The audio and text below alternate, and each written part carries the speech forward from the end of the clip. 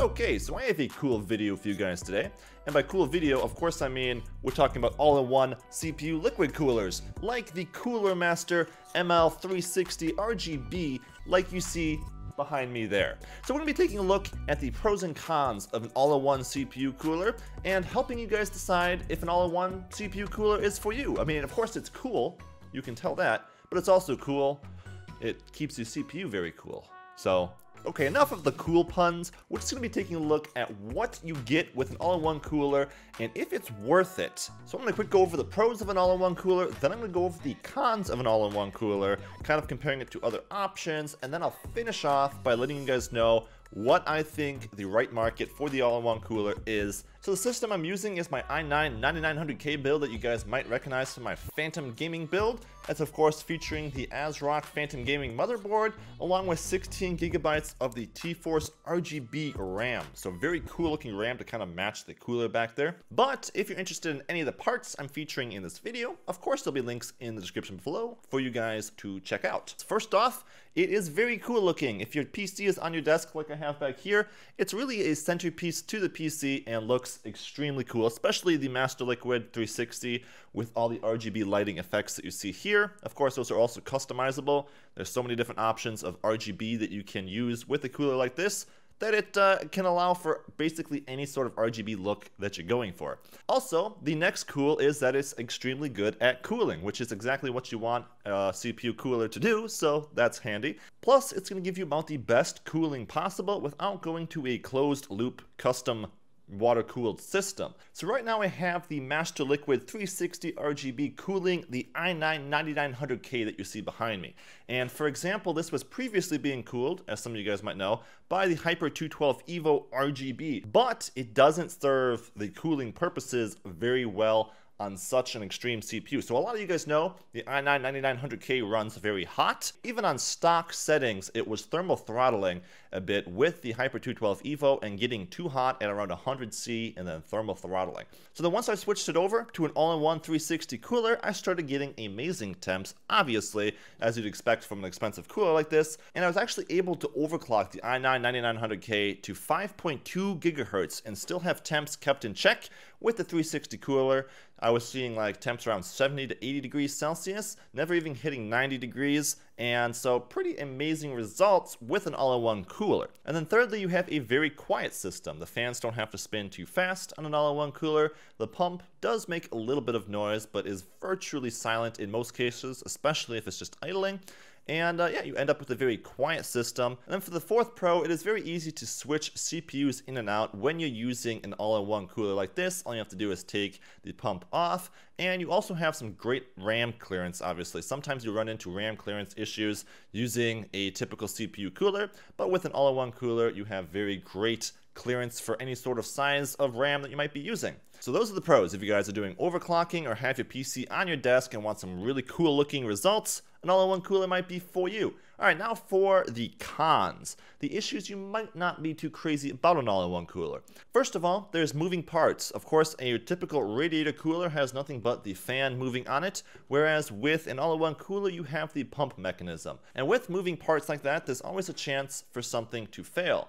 Now, personally, I've been using all-in-one coolers for a few years now in a few different systems, and I haven't had a pump fail on me yet, but that's not to say that they won't. Of course, there's more likelihood of an all-in-one cooler failing because there's the moving parts of the pump, something to be aware of. And also something to be aware of is that there's always the potential, even though it's 99.9% not going to happen, there's always that tiny percent chance that you have a leak in an all-in-one cooler, and I know that scares a lot of people. Personally, again, I've never had a leak in an all-in-one cooler, and I think they've gotten pretty good, especially Cooler Master, at keeping their systems very tight and not giving you much chance at all at ever having a leak. But there is that tiny little chance, so always something to be aware of.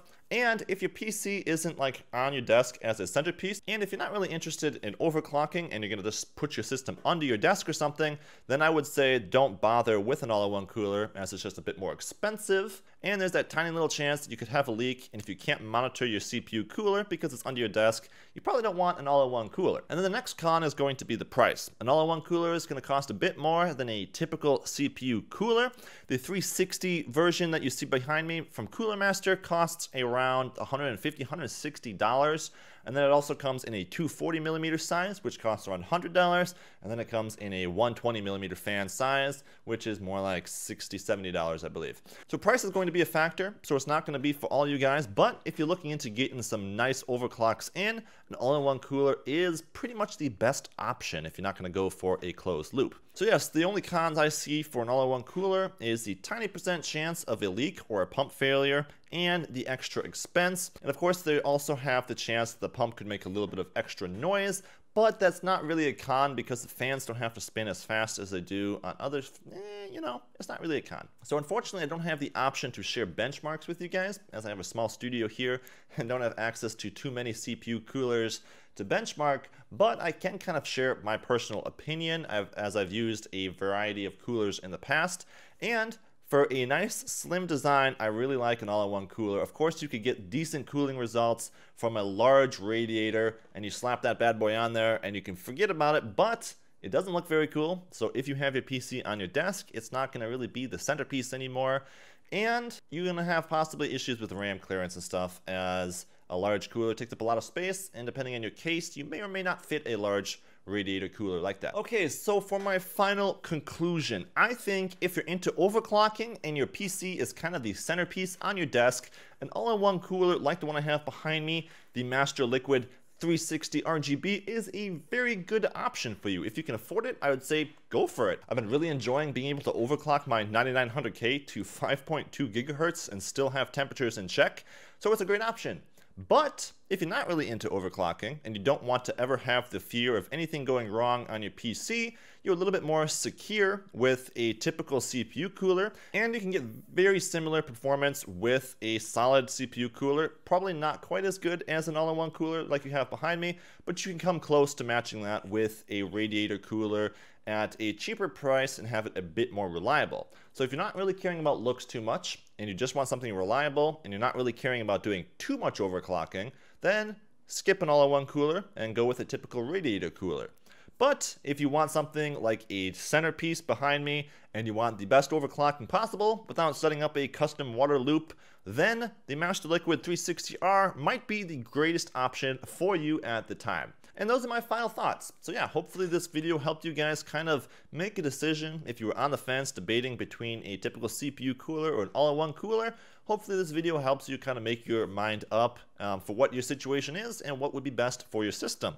So that's going to do it for me, guys, though. Like I said, I've been using all-in-one coolers in most of my builds for a while now, and I've never had any issues with them. But that is not to say that there's always a little bit of a chance with an issue. But that's going to do it, guys. Just a short video of me sharing my thoughts on all-in-one coolers and my personal experiences. Hopefully it helps you make a decision if you were kind of on the fence. But that's going to do it. So if you liked the video, leave a like. If you disliked it, leave a dislike. And if you want to share your thoughts in the comments, go ahead.